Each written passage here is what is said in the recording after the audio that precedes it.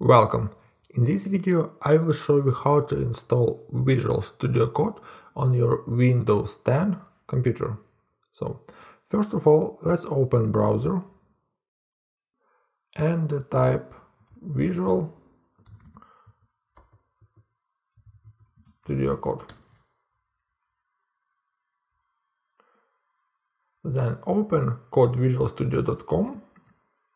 It's the main site. And on the home page, as you see, we can download Studio for Windows. We can use Mac, Windows or Linux. We will use for Windows. Let's click download. And as you see, we have file. It's approximately 72 megabytes. And let's save it. We will wait while it will be downloaded.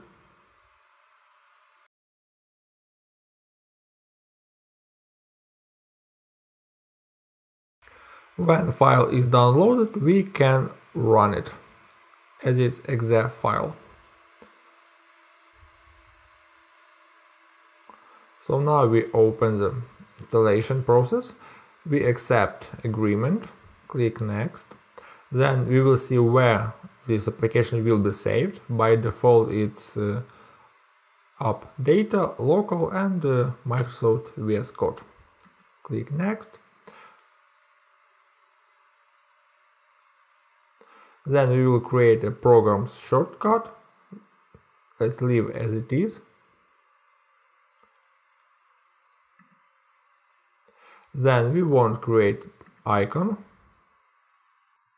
and leave everything as it is. We don't want to add open with code for Windows Explorer.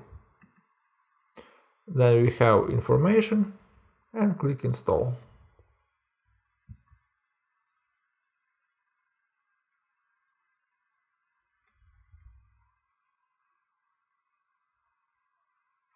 So let's close the browser and we will see what we have.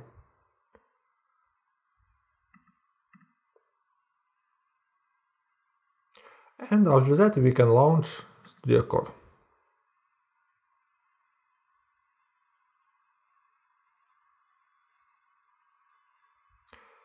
And that's it. As you see, we have Studio Code. We can choose theme, it will be dark one. And let's close it. So the other option how you can open, let's open command line. And you can type code to open Visual Studio Code as well. So it's super easy. The next one, as you see, it's Studio Code. We have no projects in this application. We work with files and folders. So we can create or open new folder. For example, on the desktop, let's create a new folder, for example project, and select it. And now we work with this program, with this folder. Yes, we trust. So what do we have? First of all, we have Explorer, where we can create files. For example, you can click plus and you create a new file. For example, script.js. And now we have JavaScript file.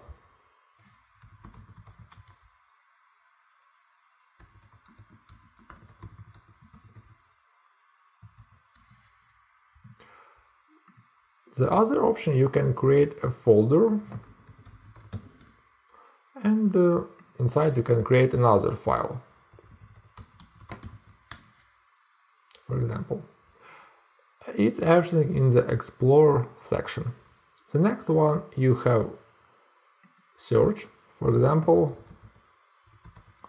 you can type and it will look for the text inside your folder or project.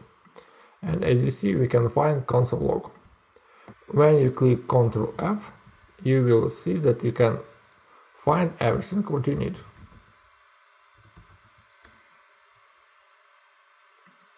But inside this file.